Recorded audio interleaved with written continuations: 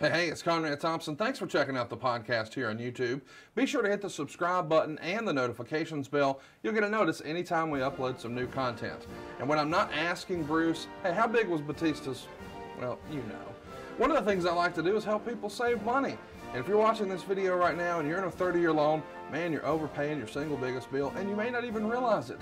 I want you to do a little experiment for me. Take your calculator out, multiply your monthly house payment by 360 payments. That's how many payments there are on a 30-year loan. That big scary number, that's your total of payments.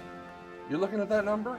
You know you can do better. Keep more of your own money right now and go to savewithconrad.com. Or maybe you've got credit card debt. Man, it's not a matter of if I can save you money with that.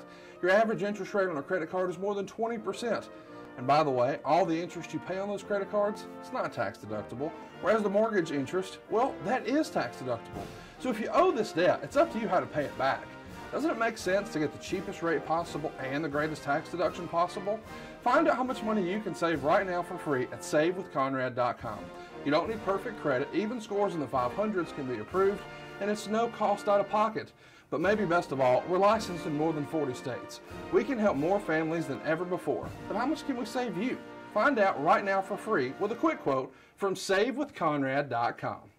Well, he won a gold medal with a broken freaking neck. He's a real athlete, so give him your respect. He's got intensity, integrity, intelligence too. Oh, it's true, it's damn true. So if he ever finds you and you're chanting you suck, then he'll douse you in dairy with his big milk truck. And with one angle slam, he'll lay you out on the floor. So listen up, it's time to go. It's the Kurt Angle Show. Hey, this is Kurt Angle, and welcome to the Kurt Angle Show. On the show today is a man that I truly pledge. He is a world champion, WrestleMania main eventer, Hall of Famer, and his name is Edge. That's right, we have the rated R superstar in our show today. But first, I want to introduce to you my co-host for today, filling in for Conrad Thompson, is none other than Paul Bromwell. How you doing today, Paul? Kurt, I'm doing fantastic. I'm really excited to be here. This is an amazing opportunity, and I can't tell you how excited I am for this episode, specifically with you and Edge at the same time. I can't be any more excited. Edge is here. Let's patch him in. Hey, Edge, how you doing, man? I'm glad to have you on the Kurt Angle Show. How's the family? Thanks for having me. Everybody's good. You know, we have Beth's best friend from Syracuse is here this week with her family too. So we got 4 little girls running around. It's a madhouse. I'm totally outnumbered. There's so much estrogen, but I'm keeping my head above water. Well, I have 4 daughters. I know what you mean. So you can't get away. See, at least only 2 of them are mine. So, but with all 4 of them, I realized like this is a tornado that I am not going to be able to battle. Like I'm going to lose this one. So I just like I'm in the laundry room right now doing this. That's where I am. I'm sequestered in the laundry room. That's all right. It's a great background. Hey, at least it's a good color. It's a nice green. Yes, it is. Oh, you can't tell it's green. It looks a little tan. Oh, okay. Well, listen, it's quite the honor to have you on with us, Edge. And by the way, you're no stranger to podcasts yourself. How does it feel to be back on the other side of this? You know what? I think I have a little bit more of an understanding of what goes into it because of that. And it really did help me in terms of being interviewed as well, because I'd been on the other side of being interviewed so often that by the time, you know, Jay and I started doing the pod, I felt pretty comfortable with also with the subject matter. I mean, it wasn't too far off the beaten path for us, but it really, it could be fun, but it could also be like pulling teeth at times because you're depending on technology, you're depending on a lot of different things. And sometimes you get guests that give you one-word answers. And that can be pretty difficult. Luckily, I get verbal diarrhea, so you guys are stuck with me. So this show's going to be 3 hours long. You're going to edit this one down. All righty. Hey, the more the better. Hey, anyway, I wanted to ask you this. You'd had such an amazing story of your career. And it's been well documented about you being in the crowd for WrestleMania 6 with Warrior versus Hulk. Did you ever think when you started that one day you'd be main eventing WrestleMania? You know, in my mind, yeah. And I think I had to have that belief. You know, I think, honestly, I think everyone getting into this should have that belief. I mean, I think you also need some self-awareness and understand that there might be some things put in your path that might make that, you know, impossible. Like, I don't know, if your physical stature, whatever it is. I always believed that I checked enough of the boxes that I could get there. That was my goal. And I had that self-belief to not accept the answers I was getting and just keep saying, yeah, but, until I could get there. But I mean, you can't say anything with 100% certainty in terms of wrestling, because there's so much that goes into it. There's so many different cards that need to be played. There's a whole entire roster that needs to be taken care of and factored in and fit in. Some of that's out of your control. But in my mind, I pictured myself as a main eventer one day. And you were. Got there eventually. There was some work. You helped me get there. So. Oh, thank you, Edge. You helped me too. Hey, that's when magic happens. When you have two talents or four talents, if it's a tag team, whatever it is, that are in this thing together to try and help each other along. To me, the end result of every storyline, every program, every match should be both characters coming out stronger. And I understand sometimes scenarios, it might not be that both can look as strong in the match. I understand that, but there's still a way to make a character look strong in losing, whatever it is. But in terms of a storyline, I always like to think both characters can come out stronger than when they went in. And that should be the goal. And I really, truly feel like with both of us, you were already cemented in the main event and you were helped bringing me up. What that did is it showed that I could hang. And outside of a tag team, because I was kind of labeled as a tag team guy because Christian and I had so much success as a team. That can be hard sometimes to break out of. You know, I know Brett had a challenge with that. Sean had a challenge with that.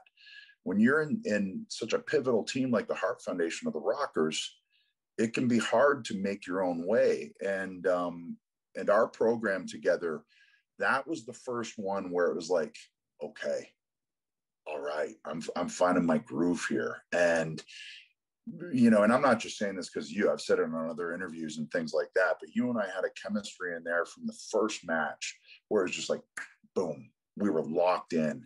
And when you got that's a gift that you ride that train as long as you can and hope at the end of it, okay, the next person you get, you can try to find the same thing with. I appreciate that, Edge. Thank you for that. Yeah, man. All true. It's true. It's true. That's right. It is. Damn true. Since you mentioned it and you're talking about early days with Kurt and working together, let's talk Team RECK. I guess this is a question for both of you. How much fun did you guys have during this time in your career? I mean, my guy, you can see the smile on my face. You know, like I'm with my buddies, you know, because we all rode together. We all, like, whether all four of us got in the same car, maybe not, because Rhino can be a bit of a thing. But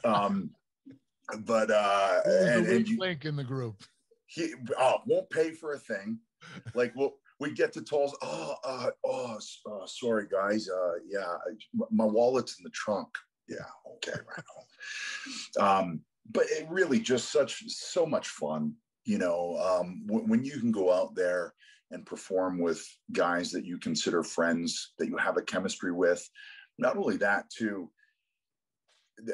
like a comedic chemistry, not just the wrestling chemistry, but also the character chemistry and the comedic timing. And then you throw Rhino into that mix as this kind of juggernaut of a character who doesn't say much. I get it. It's a wrestling podcast, but he's saving us money on our mortgage. Do you really trust this process? The reviews don't lie. 5-star review after 5-star review. We make it fast, we make it easy, and it's no cost or obligation. Give us a shot to earn your business. I'm telling you, you'll be glad you did, especially if you like keeping more of your own money. You don't need perfect credit or money out of your pocket, so what are you waiting for? Hurry to savewithconrad.com. Like, I'll never forget that one pre-tape where he says, "I'll make him bleed for you, Kurt." And it was like, we all just kind of went, okay. You know, it's crazy, Edge. His personality outside the ring is completely the opposite. Totally different. He's hilarious. He's funny. He's entertaining. He gets on TV. He just wants to be a psycho. Yeah. "I'll bleed for you, Kurt." I just remember that, like your face and just stuff like that. And then when we'd sit down with Brian, the Words, who was one of the writers for WWE, and he got our sense of humor and we got his sense of humor. It really was just a bunch of different pieces that all got put together on this chessboard, and we all knew where to move next. And it was really, really fun time, you know, I think for all of us, but also just a fun time in the industry too, where you go out night after night and just hear those reactions. Oh my God, like, this is so easy and so much fun. Well, we were family on the road, you know. Yeah. We were on the road more than we were home, so that was our family. You know, you, Christian, me, and Rhino. We spent a lot of time together. We would kill time. We'd go to the movies, go eat, go to the gym. We just spent every minute together, and until we went to the arena and performed. But it was an awesome group of guys. I really enjoyed it. And that, you know, that could be a tough thing because it's that downtime, right? It's the time between the shows. That's what you get paid for. It's the other 23 hours. And when you can find people that you connect with and that you can joke around with and that you can do those things with outside of the actual industry itself too, like you can go share a meal and you know, just cut up with each other. It makes the road, which can drive you crazy, it makes it tolerable. And when you can find those people, that it goes a long way, you know. And I've been lucky that I've had some really good riding partners over the years, that have just made 30 years in this industry, you know, a fun ride. Wow, Edge, 30 years. You've been on it 30 years. So technically, my first match was a battle royal, July 1st, 1991, Canada Day, 1991. But I don't necessarily count it because I was wearing Zubaz, Converse, and it was a battle royal. I was wearing. Barely knew what you were doing. Nothing. I knew nothing. I knew enough to go over the top rope when it was my time to get eliminated. But the following year, at the same Canada Day celebration, I hadn't had a match in that year. I had the battle royal, and they said, "Okay, well, you got to keep training because you don't know what you're doing." And you know, I'd been training for I think all of 4 months before I was thrown in that battle royal. And then I trained for another year. So by the following year, they put me in a match, like a proper match. And that's what I kind of consider my first match, which was July 1st, 92. Yeah. Yeah. Okay. Yeah. So 92 is when I debuted. And which sounds insane when I go in the locker room now and I'll be talking to someone, like, let's say it's Mustafa Ali. And he's like, he wasn't born yet. Yeah. I was like born in 90. Thanks, man. Appreciate that. Make you feel old, yes. Hey, Ed, you know, in the WWF, once you're put together, you're going to get split up and some point work against each other. In 2002, you and I were put together on SmackDown, and our program ended in a hair versus hair match, which you shaved me bald. How did it feel to embarrass your Olympic hero and give me the haircut I've had for the rest of my career? It has to feel good. Well, see, now I knew that I was just doing what Mother Nature was already intending. Okay. So I just sped the process up a little bit. Yes, you did. Here's what, number one of my favorite matches. Just it felt old school in that we're fighting over hair, right? Someone losing their hair. That's very like 1970s, 1980s wrestling feel. But what that does, it's such a simple story that everyone in that, it was in Nashville, everyone in that arena understood.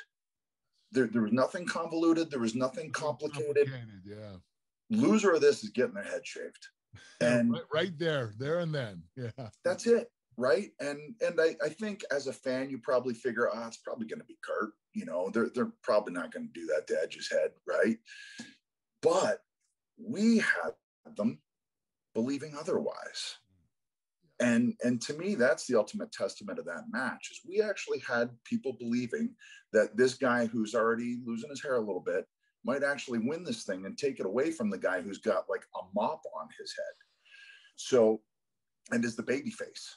We actually had them thinking the long-haired baby face is going to lose the hair versus hair match. Yes, we did. So that to me, it was just a blast. And when you can get in there and hear and feel the crowd like that, and also know you're with a guy who you're in the pocket with, you're in the zone with, like we didn't have to, like, I knew the way you moved, what was, and I think vice versa. Like I knew when you were going to pop the hips, I knew where to base off, you know, for that belly to belly over the top to the floor. Our timing was perfect. It was just there, man. And again, when you find that, it becomes so much fun to go to work because, you know, once you get in there, like you are going to take these people on a ride. And then, you know, throughout the night too, when we did all the backstage stuff and you're running away and hiding and I know Brian came up with a lot of that stuff and it was just so much fun. He was genius. Yeah. And then me not knowing how to use a pair of clippers and just butchering your head. Just butchering you. Like I've seen it back and I'm like, oh God, I'm sorry. Like I'm still apologizing for that. Edge, it was painful. You didn't sell it at all. You didn't even move. Do you remember the prank that Vince and I pulled on you before the show? Well, it was so Shane all day is trying to convince me that I'm getting my head shaved. And he will, to this day, he'll say that I bought it. Now, there might have been a percentage of me. It was like, this is Vince and these guys. You never know. There is that possibility, but nah, I don't think so. Which just goes to show how much has changed. Like we literally, I didn't find out what they actually wanted until like probably 4 PM. Later on today, yeah, Vince held out. He wanted you to think that you were getting your head shaved. And you know what? You came up to me and said, I don't know how I'm going to look with my head bald. Well, I know what my head feels like. It wouldn't be pretty. It would not be pretty. I kind of look like, remember that old vampire movie Nosferatu? Yes. That might be me. Yeah. That is one ugly looking being. Yes. Yes. I confused people into thinking I might be a halfway decent looking guy just because of hair. Well, you are good looking. Just don't look too how close. You would look bald though. You're not going to look as good as this right here. No, that's a good bald head. You and Austin, you guys guys were meant to be shaved bald. That's why we went bald early. Yeah. Now, listen, unfortunately, it wasn't all fun and games, Edge, when you were in the ring with Kurt. You got hurt in one of the matches with him, right? You speared him from the top rope in the steel cage match, hurt your arm. Was that a theme, getting hurt with a spear, looking back at it? That was my first injury, was that cage match. We had a cage match in Calgary. And, man, I was so stoked. I was like, man, Calgary, Kurt and I, cage match, like this is all the pieces are here, you know. I think we had a 2 or 3 segment match. It was, you know, and Heyman had taken over as head writer and he pulled me aside and he said, you know, I want you to be my Sting. So I knew, man, I'm moving into like a top babyface spot here. And we're going, and man, it was just such a fun, vicious match, right? And you know, color, the whole nine. Like it was all there. And we get to the finish, and the idea was you got these two kind of bulls, and they're both just going to charge, and whatever happens, happens, right? I'm on the top, Kurt's in the corner, we charge. So I hit this spear, and it ended up kind of being almost a flying shoulder tackle, really. But in doing so, I landed directly on my right elbow. And That's kind of shoulder up. Yeah, kind of coming down like a javelin, right? And boom, and it kind of popped, and I went, ooh. I'd never torn anything to that point, but I knew something was odd. So you can see me roll over and cover, and I'm kind of holding the arm close to me. And then Hogan comes down, and we're posing, and my arm's going clack, clack every time I'm posing, but I'm posing with Hulk Hogan, so I'm going to grind through this. Better be doing it, yeah. And sure enough, I tore my labrum. And, you know, nobody's fault. It's just one of those things that happens. You know, I landed in a weird way because I was trying not to land on my head. And that really started a snowball of things that, you know, because I never got the labrum fixed. I just, you know, I rehabbed it, I think, for 6 weeks, and I came back. And then it was, I'm in a battle royal, and I take a bump over, and my arm gets caught, and it completely dislocates the shoulder because I have no labrum to keep the shoulder in. And in doing so, I tear half my pec. I don't get that fixed. So then it just began. And now on that side, I got a fused wrist. I've torn this tricep. So I really point back to that first injury and not getting it fixed.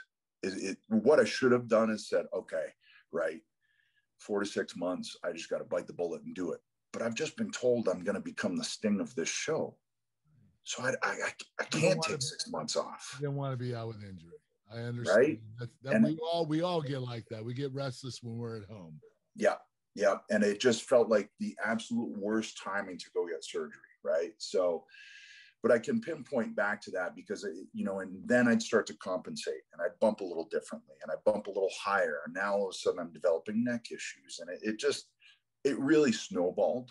And when I talk to younger talent now, when they say, oh, you know, so I got this slight tear, I was like, get it fixed. Just get it fixed. It's not worth what could possibly happen in a snowball effect because you're trying to compensate now. Well, if you keep that snowball effect going, you're just going to keep going out with injury. Might as well get it fixed, get it over with, and get healthy again. Get it done, you know, and it's never going to feel the way it did before, but it's going to feel a lot stronger than if you don't get it done. Well, you spoke of Paul Heyman before. We were part of the SmackDown 6 at that time that Paul Heyman was focusing on between myself, Chris Benoit, yourself, Rey Mysterio, Eddie, and Chavo Guerrero. Do you feel this was your biggest push, the first step to the upper echelon in the WWE? I mean, I really feel like our singles program was that first step. And then when we started that idea of the SmackDown tag titles, I knew with that six talent, and I'm sure Paul thought this as well, I can mix and match every week. Yes, and he did. And no matter what mix or match it is, they're going to crush it. And 5-star, yeah. And whether it's, you know, Eddie and Edge one week and Benoit and Ray, or you and Chavo, and then flip them the next week, and then flip them again, and then try that. I mean, there's so many scenarios you can go with. That to me, that again, so much fun. You know, I think back to like No Mercy and that tag match we had for the inaugural tournament, and it was you and Chris against me and Ray. Oh, and it was a classic. Man, it was just to be in there with three other guys like that and just performing at that level. You know, you can't really explain it. It's hard to put into words when stuff like that is just like bam, bam, bam, and it's exactly how you envision it, and then some. There's a great sense of relief, but also like, I guess, pride, because you go, damn, we just crushed that. And that was the feeling every night when we were going through that whole series. It was just like, you just knew going in. So you walk in with a sense of confidence that goes so far in making sure that the match will be good. Because if you walk in with that kind of confidence, it's pretty tough not to have a match like that. Well, you know, it's crazy. A lot of fans have rated that match one of the best tag matches of all time. And, you know, rightfully so. It's one of my top 5 favorite matches of all time. And I'm a singles wrestler. Yeah. The tag match. So Well, I take a lot of pride in that match. Yeah. And I mean, everything's subjective, right? But like, that's one of those ones you can't deny, even if wherever you put it, you know, because it's art, right? So how do you rate art? But you can't help but say, no matter what, that was a hell of a match. You're right. You're absolutely right, Edge. Thank you for the match. No, man, it was a recurring theme through that whole time, you know, and then to also for Ray and I to click the way we did, because we'd never teamed before, you know, and I'm like a mad scientist, you know, so when you say Ray's going to be my partner, immediately I start with, ooh, okay, we could do this. What if we did that? And then what if we did that? And then my mad scientist brain starts doing these things, and I go, hey, Ray, what do you think if you rolled up and I got you in a power bomb, but I flipped you in a moonsault onto the floor onto those guys? Okay, Joe. Okay. So your tag team intuition came into effect, right? Yeah, it really did. But then, you know, but I have a tag team partner who's Spider-Man. Yeah. So the laws of gravity. It's limitless now. Yeah. You know, like if I think it can be done with Ray. And again, just another huge gift and an instant chemistry with him, you know, as a tag team partner. It was just the first night we teamed. I was like, oh man, we got something special here. And we didn't team for long, you know, but it was just when we did, it was there. How amazing is it to still see Ray doing what he's doing at this age after the type of wrestling he's performed over the years? I mean, it's truly incredible. Rey Mysterio, he gets credit, but it's still not the credit he deserves. It really is. And I think because he's been so consistent for so long that he's not appreciated to his full extent. And I don't know if he'll be fully appreciated until he retires. That's right. And I think that's when people will, when there's no Rey Mysterio on the show, they'll go, oh, but wait, we need Ray. And I think as a writer, I think as a company, I think as a fan, I think as a colleague, although I think colleagues and peers appreciate him more than anyone else because they truly fully grasp it and understand it. That dude, for his style and what he's done to still even be in there at all, let alone at the level that he's performing at. He just did a Hell in a Cell with Roman Reigns. Unbelievable. I mean, the guy is, he, you know, the term legend is thrown around a lot. Dude's a legend. He is a living legend. And one day people will fully latch on to exactly how special Rey Mysterio is. Well, this is to be a little funny, but he might be the smallest legend of all time. Yeah. Well, and so there's that too. Yeah. Think about all of the obstacles and hurdles that he has knocked down and how he changed an industry, because without him, I don't think Daniel Bryan breaks through. You're probably right. Yeah, he was the first. You know what I mean? And a lot of talents like that. I think Rey Mysterio is the reason that could happen. He opened up the doors. He proved it could work, and people would buy it, and people would pay to see it. You really did. Well, listen, Ed, you've done it all in the WWE. You continue to do it all in the WWE, but we got to talk about your TLC matches with you and Christian and the Dudleys. They stand out the most since really that's when the company was at its peak in terms of the audience.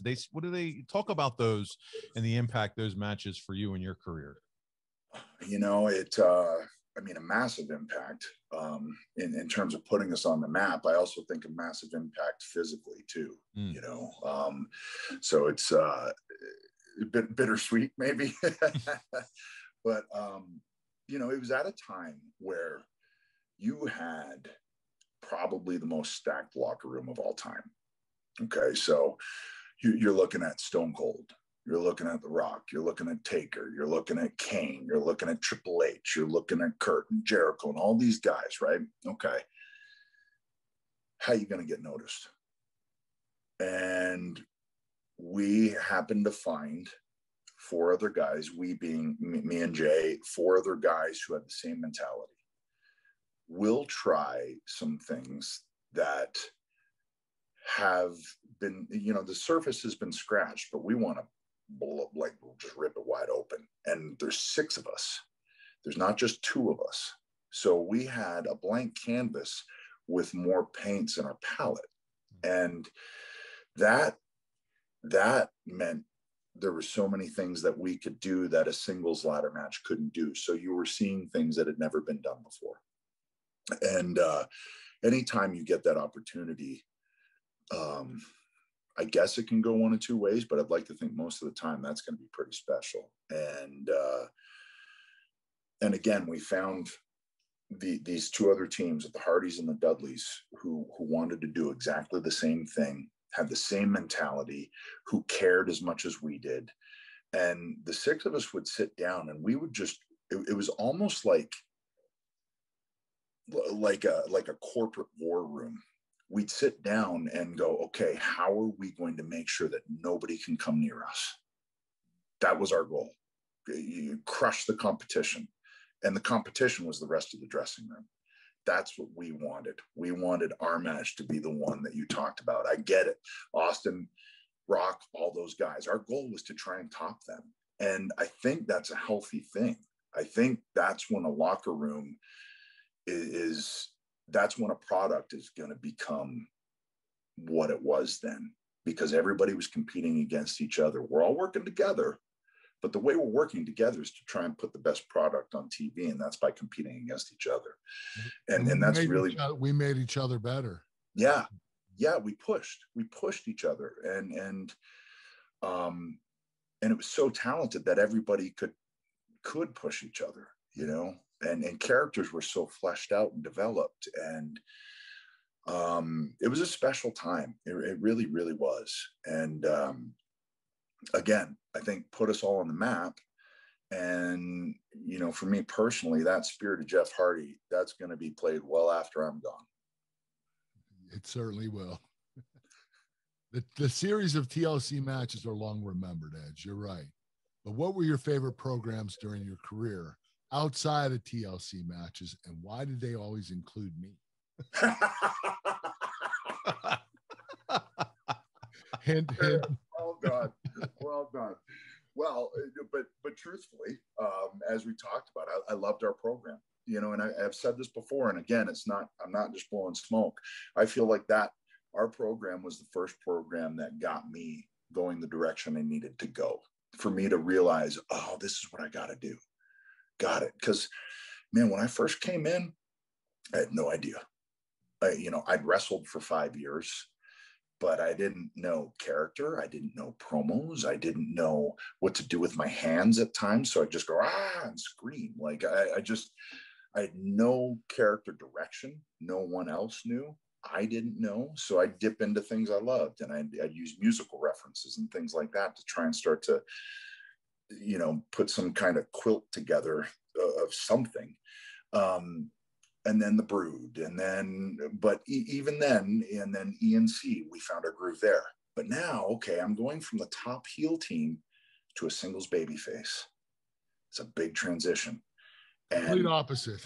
Yeah. Complete opposite. And I was just keeping my head above water. Like my nose was probably above the water, barely. And then we started working.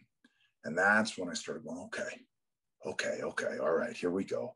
And then from there, it's me and Eddie. And then from there, you know, little by little, I'd start to you know, gaining more and more traction.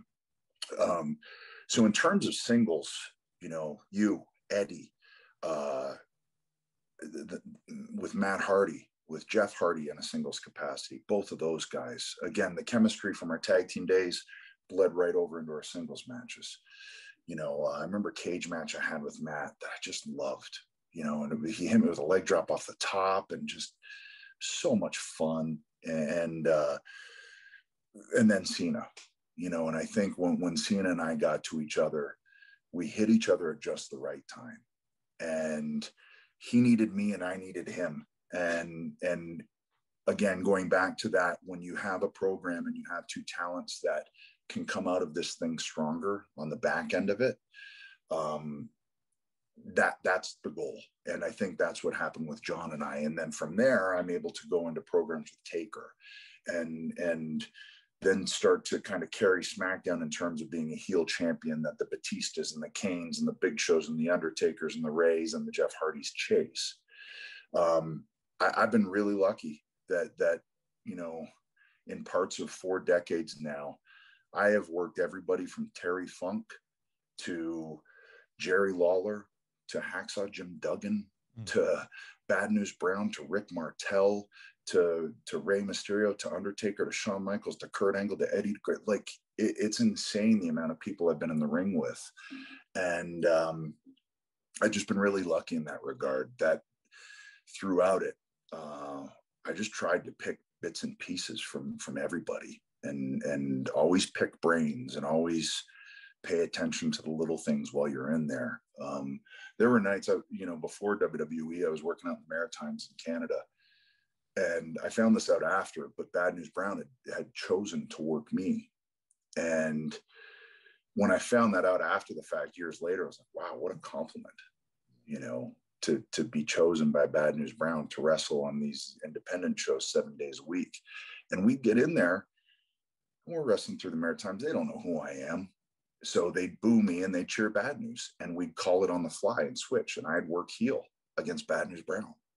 So all of those little things over the years, and just try and pick and bring with me wherever I went. Experience definitely helps. Yeah, it really does. You talk about all the wrestlers, and that what a list, from Terry Funk all the way now through to what you're doing today. It's absolutely incredible. Angle and Kurt Angle was talking earlier about, why did they all include me, your favorite moments? What's that one thing that you'll remember about working with Kurt? Was there one item that maybe you took away from working with Kurt, or always like, oh, I'm working with Kurt tonight? There's something I'm always going to appreciate about his style, or how he was in the ring, or maybe it was backstage. What's something you think about when you think about Kurt Angle? Here's what I loved about Kurt. Kurt is the nicest guy in the world. Right? Like backstage, almost a wide-eyed innocence with Kurt. And I love that about Kurt. But you get in the ring and you are wrestling a Wolverine. You're wrestling a honey badger in there, and you got to be ready to go. And your gas tank better be full, because if it's not, you're going to get left in the dust. And I loved that. I appreciated that. I wanted that. So that was the thing I always knew going in. I was like, it's going to be awesome, and we're going to bust our asses, and if you can't hang, it's going to show. And that to me is what I always really liked. Like, I liked those challenges. I like, and it was the same with Taker, with Taker's style and his size, you got to stay on him. Because if you don't stay on him, and he's got a gas tank too, you're going to get buried. So alive, yeah. I didn't even mean that analogy, but yeah, but that was good. It works. Well, listen, you became the first Money in the Bank winner, the first one. You defeated John Cena for the world title. You had a live sex show on TV. What was it about the heel edge character that you think changed the course of your career in 2005 and 2006? For me, my goal as a heel, I truly wanted to be despised by 100% of that audience. That was my goal. I didn't want one person cheering me. And so I would try and present myself in a way that there were no redeeming qualities whatsoever. Like, you couldn't say, oh, well, you know, he's got kind eyes. You know, it was like, I wanted you to think that I was the worst, sleazy, maniacal, do anything to get to the top. That was really the mantra for Edge at that stage, for the Rated R Superstar, is all he cares about is a world title. That's it. And everything will be geared toward explaining that to the audience. And he will use Vicky Guerrero, who's in a position of power, to get to the top. He will, whatever it is that he needs to do, or whatever chess pieces he needs to move to get there, that's what the character of Edge is going to do. And I hoped that in doing that, again, 100% of the audience would despise me. It didn't always work, you know, but for the most part, I think it did, you know. And really, I wanted to be the Joker to John Cena's Batman, or Superman, actually, you know, or maybe Lex Luthor's a better analogy. But I really wanted to be that polar opposite to him, and be that Roddy Piper for his Hulk Hogan. And that became my goal. And then from there, okay, again, back to SmackDown. And as the world champ on SmackDown and all these huge baby faces chasing, I tried to kind of take the Ric Flair mentality of that backpedaling heel who could lose any night. And that was a lot of fun, you know, to try and get the audience to believe that, oh yeah, Edge could totally lose this, like on a house show, and it would be entirely believable. That champ that's ripe for the picking kind of thing. So that was really the mindset going into that. And again, I'd pull from musical resources. So like, I always thought, you know, Edge during the Rated R with Lita and all of that, it was kind of like Guns N' Roses, Motley Crue, like that. Like, oh, what a sleazy bastard, you know, like that kind of feel. I love it. You know, and that really was where I was tapping into at that point. And I'll use movies and I'll use books and music a lot for reference points like that. Well, you were the Rated R Superstar and you were really good at it. Did you enjoy it? At times. There was a time I definitely didn't, you know, and I think when everything with Matt and with Amy, I didn't enjoy any of that. That was hard. Yeah, that was really tough.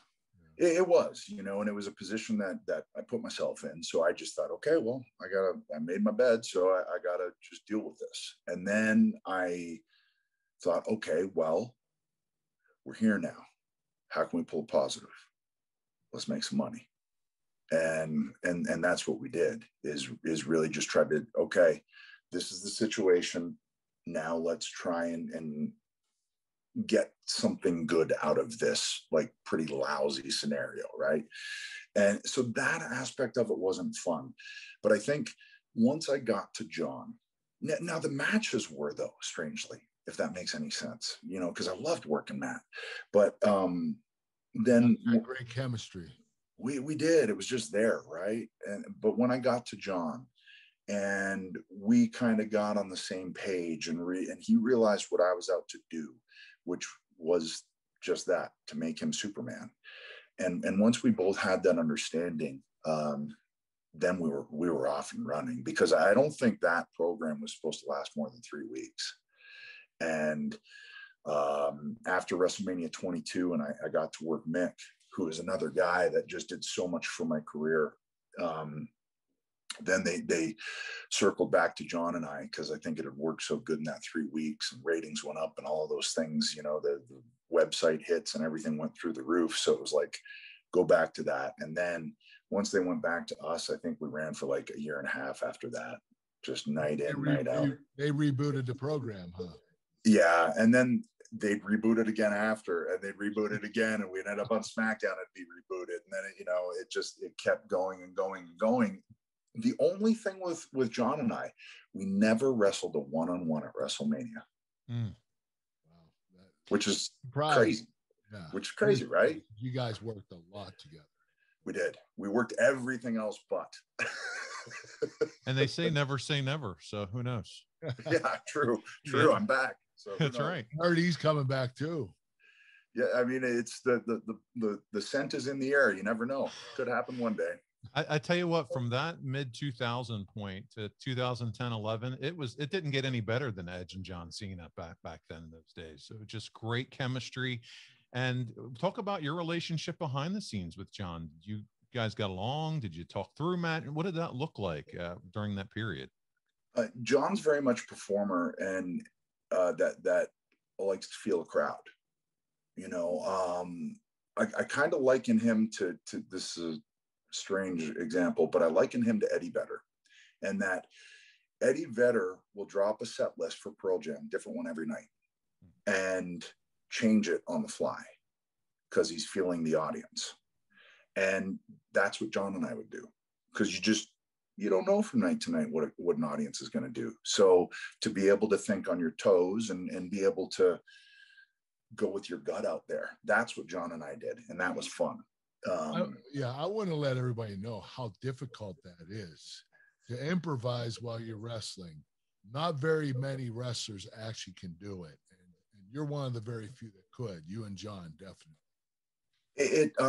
It makes it fun because, you know, even as a performer, you're like, I don't know what I'm going to do, but once I feel them, well, I'll do it. You know, so it can feel spontaneous. And Eddie was the same way. You know, Eddie really, you know, liked to feel an audience, but Eddie was funny because he'd get mad sometimes when he couldn't feel them. You know, and he'd get frustrated, and then He had a temper. Yeah, and then that would lead into the match, and you're like, Eddie, calm down, man. It's good. We're gonna get him. It's the worst when Eddie gets worked up in the ring. You're right. Oh my gosh, I did a lumberjack match with him once, and he wasn't feeling good that night, and he was freaking out, just going crazy. I couldn't control him. Eddie, man. So like Eddie and I. Not to get off topic or whatever, but Eddie was a guy that when I first worked him, I was like, oh my God, I can't wait. It was at SummerSlam in Long Island. You worked Ray that night. Still probably the strongest SummerSlam I can think of was that show. That was 2002, right? I think so. And just like you and Ray opened it up, and then you got me and Eddie. I think you had RVD and Benoit. You had Jericho and Flair. It was stacked. Brock and Rock. You had, I mean, it was Sean and Triple H. Sean coming back. It's an embarrassment of riches, that show. But I remember Eddie and I got to the back and we're like, it was okay. We both were like, awesome. We're chasing perfection, right? And there's no such thing, but that's what you're chasing. So it wasn't until our third match together, it was a no DQ match on SmackDown, and we're like, oh, we got it. This is what we were expecting. This was the chemistry. This was the match that when we both saw each other opposite each other on the sheet, this is what we thought it would be. But it wasn't that straight out of the gate one, because we're both really hard on ourselves to try and chase that perfection that just isn't possible. Speaking of chemistry, Kurt and Conrad just had the opportunity recently to have Randy Orton on the show. And one of my all-time favorite tag teams was Rated RKO. Rated RKO. What was it about Randy that made you two such a great tag team? Well, we're friends, you know. And so even our program last year, a lot of what we were saying in our promos was just 100% true. I really did meet Randy in St. Louis with his dad, and I'm a huge Cowboy Bob Orton fan, always have been. I think he's just so damn good. And so I went up to meet Bob Orton because he's one of my guys. So I met Bob, and then he said, this is my son, Randy. And I was like, damn, this kid's like 6'5". I know. He was a teenager too, right? Yeah. And he's a good looking kid. And like, I went, hey man, nice to meet you. And I did say, maybe someday we'll get in there together. That's all true. And fast forward a few years, and Randy's one of the top heels on the show. I'm one of the top heels on the show, but we don't have a story. And they said, well, what do you think about you two teaming? We're like, yep, let's do it. Need somebody to work DX? Yeah, that's us. And we rode together, and we would, I would kind of look out for him. And he needed a little help at the beginning. Yes. And I think Randy would also, this was also true too. It was almost like, in a way, because I'm 7 years older than Randy, so it was almost like a big brother thing. And in a good way, though, because we just worked well together. We knew as opponents that we had great chemistry. Again, like first night I worked him, I was like, oh damn, man, this guy is great, and he's just not even sniffing at where he's gonna be, and doesn't know it either. That's the thing, like doesn't know how damn good he is. So by the time we got to teaming, we were having fun, because we wanted to be those a-hole heels that everybody hated. And then you put us in there with Roddy Piper and Ric Flair, and then we bludgeon them and take the titles, and then we're working DX, and it was a lot of fun, man. And again, when you got chemistry with someone, the audience can sense it. They can see it, they can feel it. And for whatever reason, between Ray, between, Christian, between Randy, heck, even with Hogan, like I've had great chemistry with my tag team partners. And it's a lot of fun. I love tag team wrestling too. So I think that's part of it too.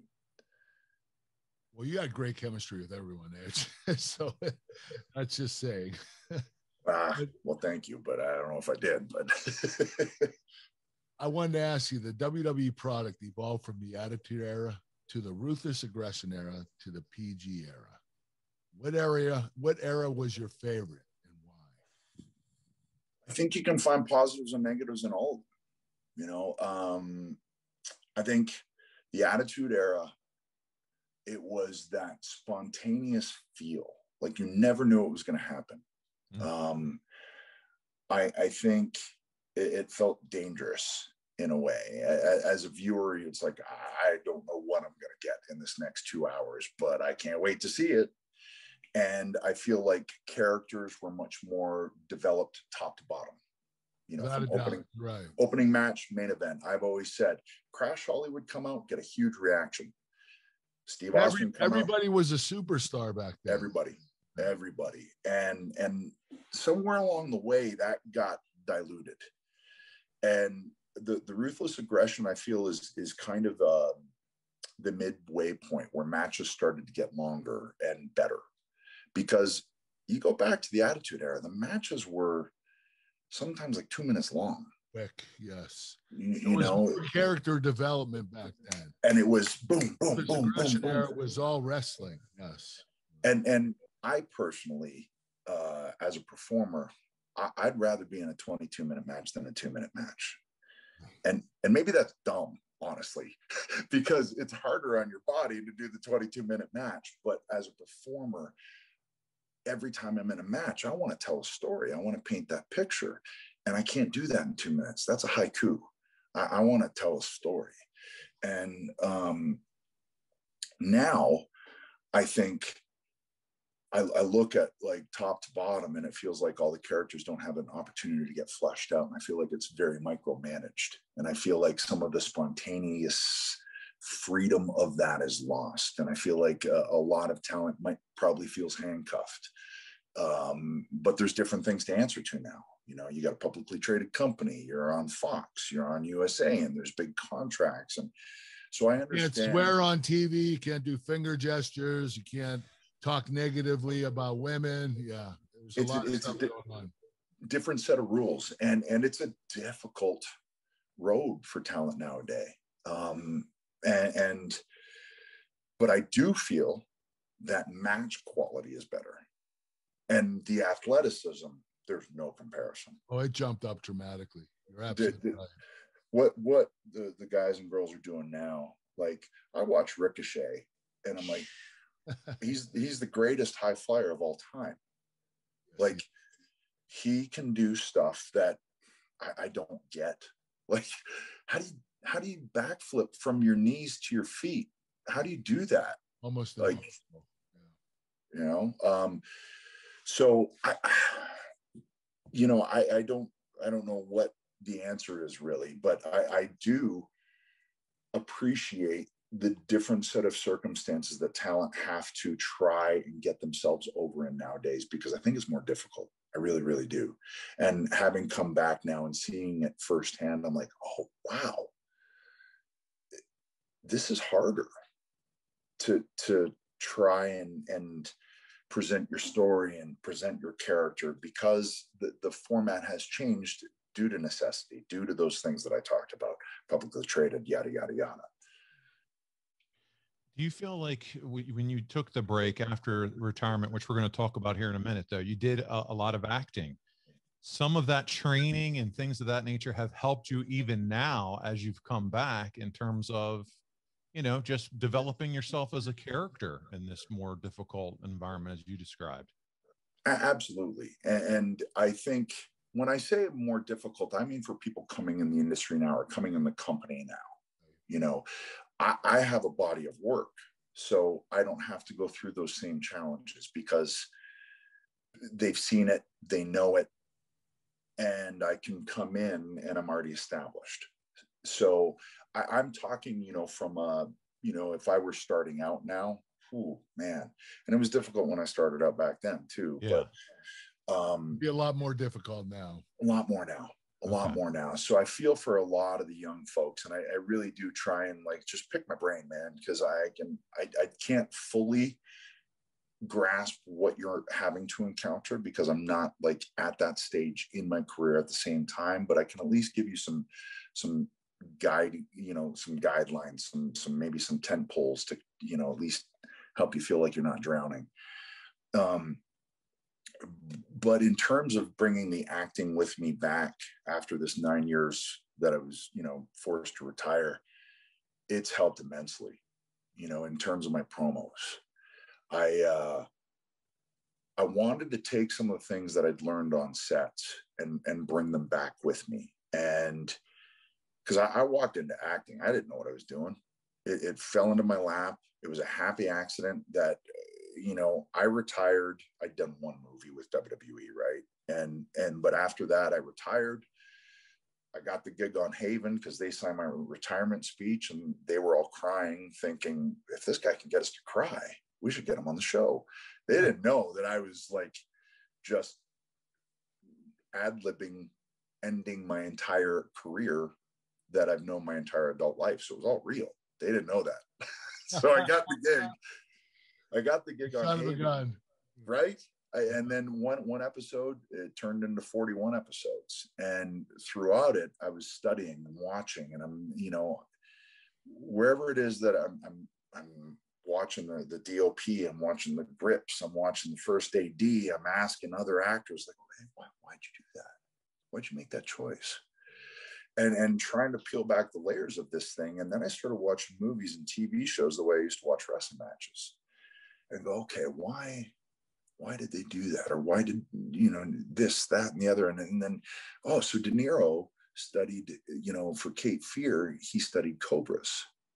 And then you watch it back and you realize he's kind of flared out the whole time, ready to strike. And I'm like, oh man, okay, that's some fun stuff.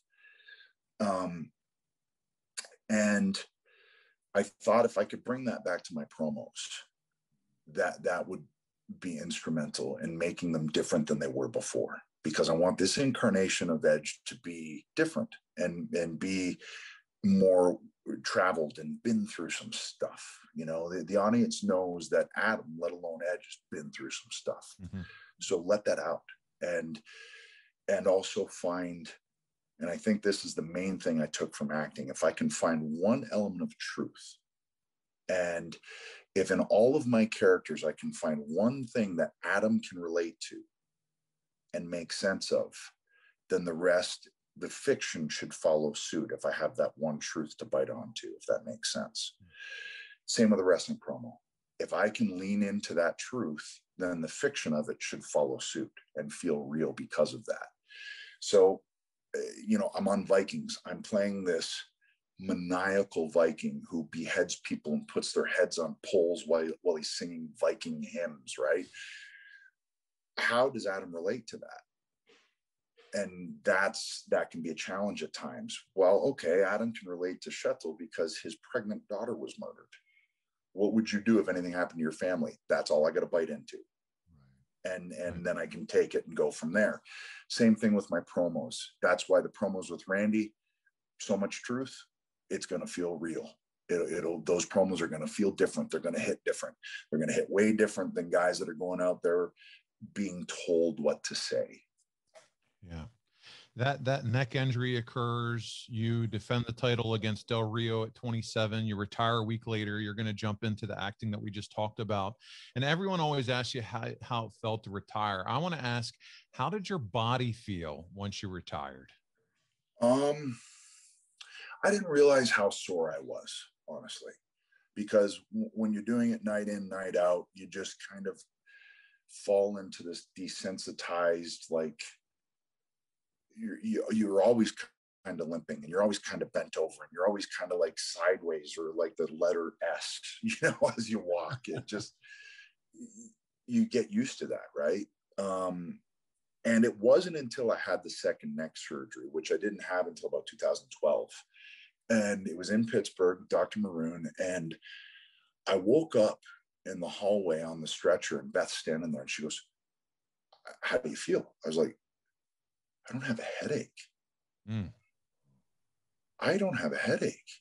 And the thing about it is that I didn't realize I had a headache for like a decade. Oh, gosh. Until it was gone. Right. And I went, oh my God. I felt like shit. but I didn't fully grasp it until that, because for however long, I don't even know, my pressure was being pinched, the pressure on my cord, my spinal cord was being pinched like a straw. Right. So I'm working Batista and I'm working Kane and I'm working Undertaker and I'm taking choke slams and power bombs and all of these things. And I didn't grasp it until that second surgery. And from that point forward, man, life got so much happier, and Beth will remind me too. She was like, we'd be out for 2 hours and you'd have to go get flat. Like you'd have to go lay down and just take that weight and pressure off. And then from that point forward, I'm acting, right?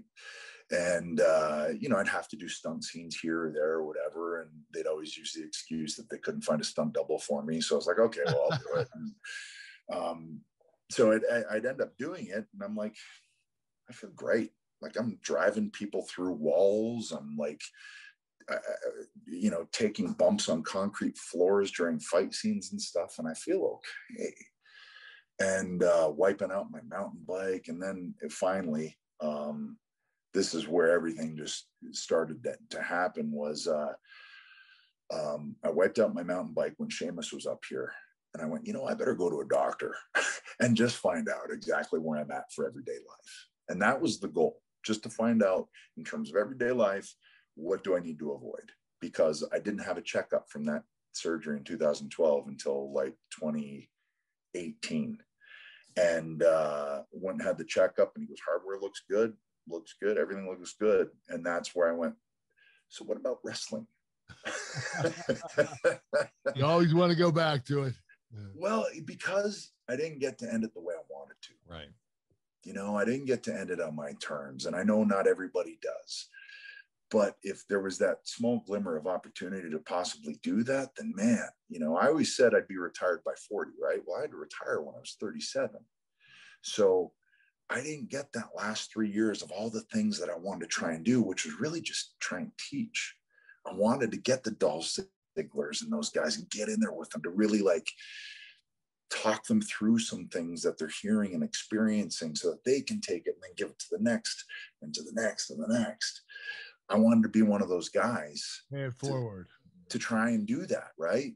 And I don't feel like I ever fully got to do that. So I wanted to see if I could come back and finally do that. And here we are. You're back at it, Edge.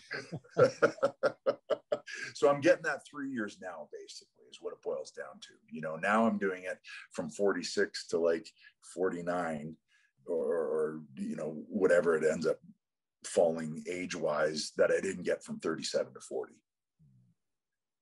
Well, speaking of acting, I wanted to talk to you about the show Vikings, as I've been watching it religiously. And I want to know, how did you get the part? I want to know where you shot it. And I want to know, how long did it take to get the accent right? And lastly, did you take anything from the set when you were done filming? So it was my favorite show. I've always been fascinated by Vikings. And I just realized what hat I'm wearing too, by the way. This is my hometown's local lacrosse team. We're called the Northmen. And I just realized I got a Viking in my head. Anyway, so I've always been fascinated by the Viking sagas, you know, and I love the show. So I told my agents, my managers, I was like, listen, we got to keep our ear to the ground on this show, because now that Haven's done, I'm open. I can start reading for other shows and things like that now. So sure enough, a role came through and I got sent the audition, and I hired a language coach, a linguistic coach up in Toronto, just like an hour session. And just said, okay, what are kind of the main things I need to bring with me here to be able to try and at least half-ass get this accent before I do this audition. I know I'm not going to have it perfected, but like if I can just get the main things. So she gave me some pointers. I went through on my audition and phonetically wrote everything out. So that way I could start wrapping my mind around how to pronounce this properly. As for instance, like, you don't say as, you know, S as a Z. No, it's S. Let my family save your family some cash. You don't need perfect credit. You don't need money out of your pocket, but we will save you money. It's not a matter if, it's a matter of how much. SaveWithConrad.com. So it's hard S's. It's like God. It's not God. It's God. So it almost becomes a T on the end, and that changes the O. And so did the audition, and then got the call that, you know, you got the role and it starts next week in Dublin. Oh, shit. You still have the accent right? And we got a 6-week-old. Shit. So we got Lyric, and now Ruby's just been born, and I got to go to Dublin, and I can't even say when I know I'll be back. It was just, we need you. You're in this season. This season is 10 episodes. I didn't know schedule wise, like when am I, if I'll get, like, no clue. So flew out going, honey, even before that, I was like, I don't think I can take it, Beth. Like, she goes, you got to take it. It's your dream job in terms of acting. Like, this is the show that you always wanted to get on.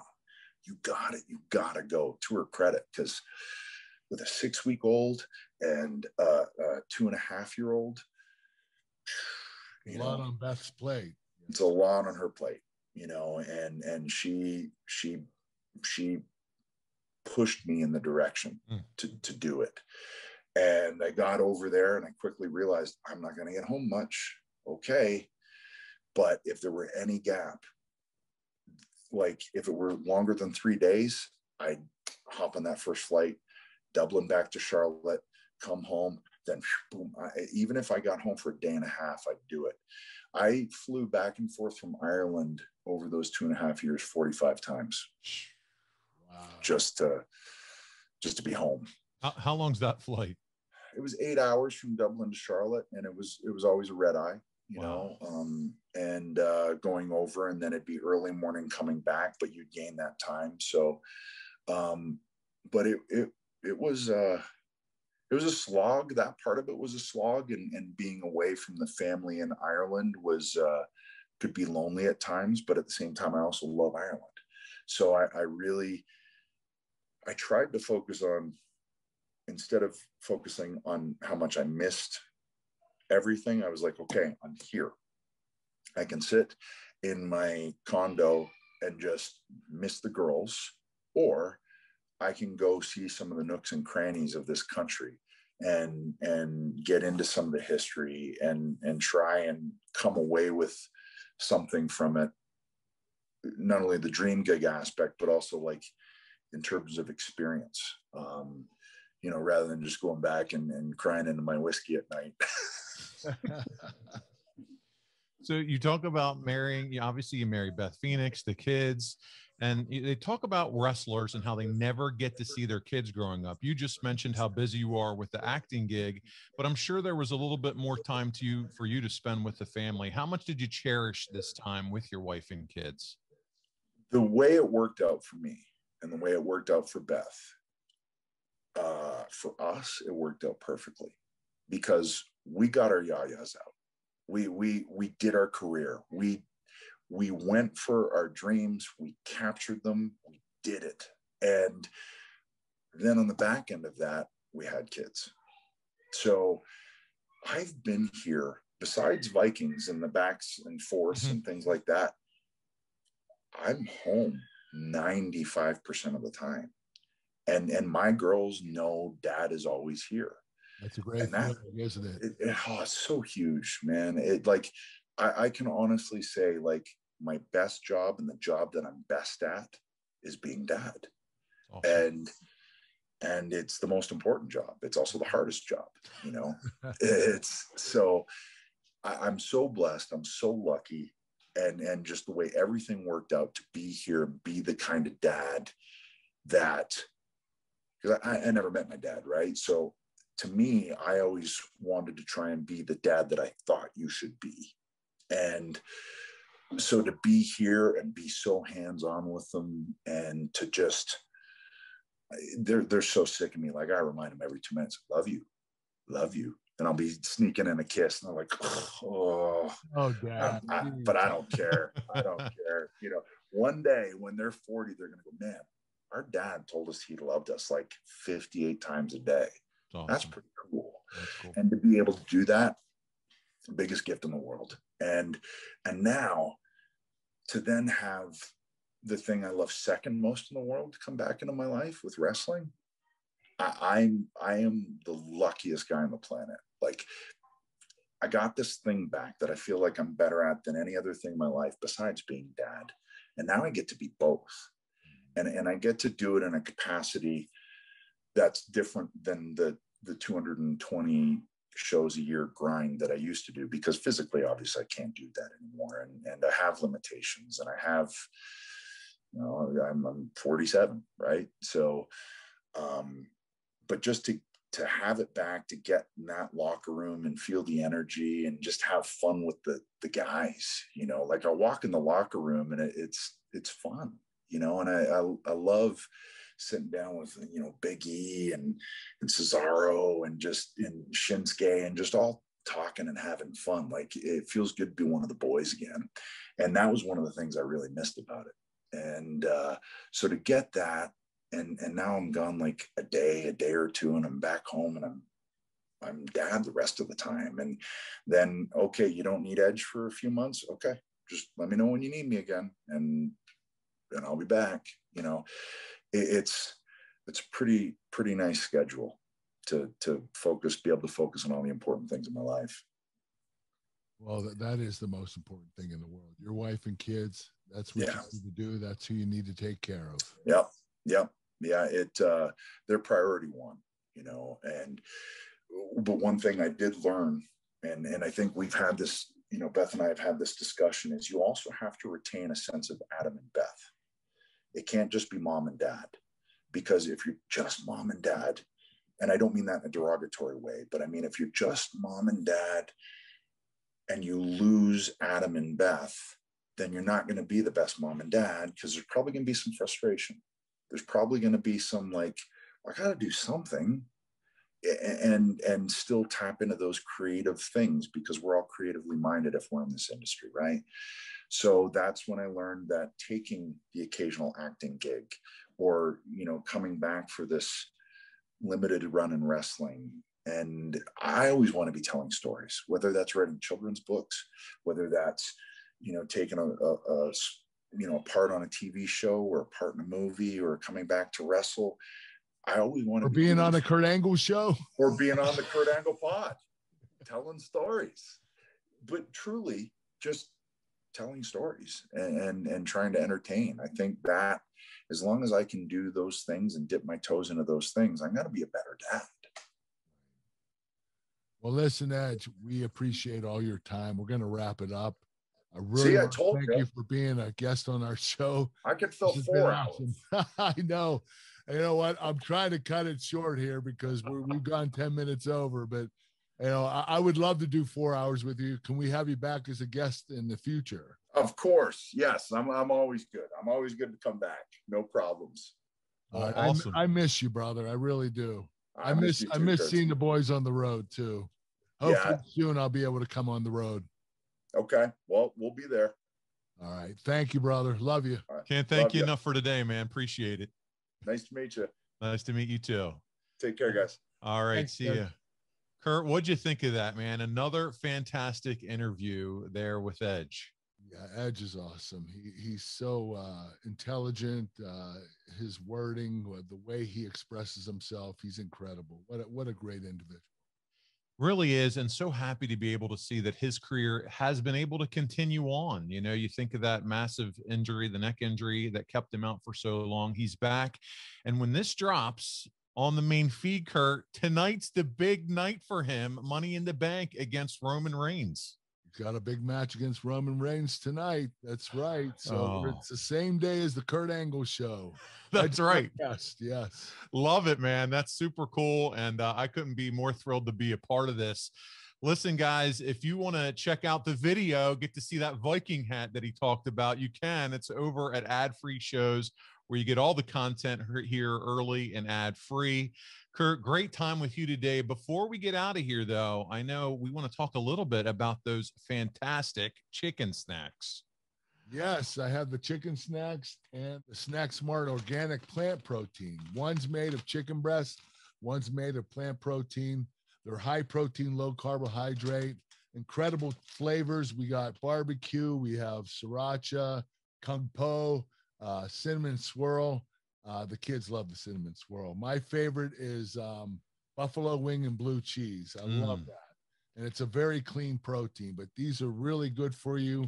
They're incredible. And I want to thank everybody for purchasing these. If you did already, if you haven't, give it a try. Go to physicallyfit.com and order yours today. That's right. Go to physicallyfit.com. You can use the 20% off code using Angle Pod, and that'll get you a 20% discount for that.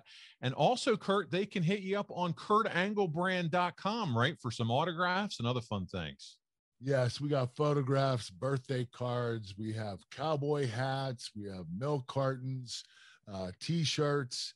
You go on kurtanglebrand.com and order yours. And if you have a photo hanging around that you took a picture of you and me, and you want me to sign it, send it to the address with a small donation on the website, and I will send it back to you with a personalized message and signing. There you go. That's fantastic service from Kurt Angle, the Olympic gold medalist. He'll sign it and send it back to you. It doesn't get any better than that, Kurt. No, it doesn't. I hope not. It's true. It's damn true. Listen, you can follow our Olympic gold medalists at Real Kurt Angle on Twitter, and you can follow us here on the show on Twitter at The Angle Pod. We appreciate you listening, and this has been an absolute thrill ride to have Edge, again, a Hall of Famer, WWE Hall of Famer level caliber talent, again, still getting it done in the ring. This has just been fantastic, a thrill ride for me. Kurt, I can't thank you enough for letting me be part of it. Thanks for being a part of it, my friend. I appreciate it. All right. Well, listen, that's it for us this week. Again, join us next week for another Kurt Angle show. Have a fantastic day. Hey, it's Conrad Thompson. Thanks for checking out the podcast here on YouTube. Be sure to hit the subscribe button and the notifications bell so you get a notice anytime we upload some new content. And go save yourself some money right now. If you're in a 30-year loan or you have credit card debt, it's not a matter of if I can save you money. It's a matter of how much. Find out right now for free at SaveWithConrad.com.